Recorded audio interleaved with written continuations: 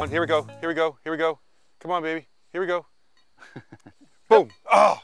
Something's biting.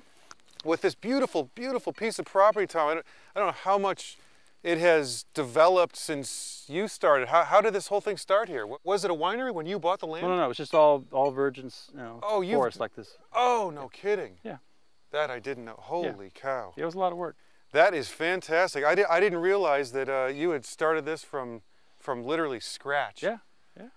And did you know about that this strain of this this mountain Cabernet or whatever? Did you know that that's what you were going to get into because of this? Oh, there's a boil. Yeah. Because of this the texture of the soil. That Well, I had a really good feeling that Cabernet would do really well back here. Yeah. It's real shallow soils. They're harsh conditions. It's just perfect cab country. If you take a sip, you'll catch a fish. Yeah, exactly. I'm going to leave that right there for a red-eyed perch. Well, cheers. Cheers. I'm going to give it a spin. Okay. With my left hand, I can't do it. No, nice deep colors.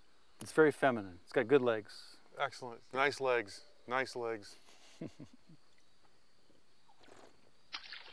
Oh, he struck it good. Tom, I can't believe it. This is awesome. That's Junior.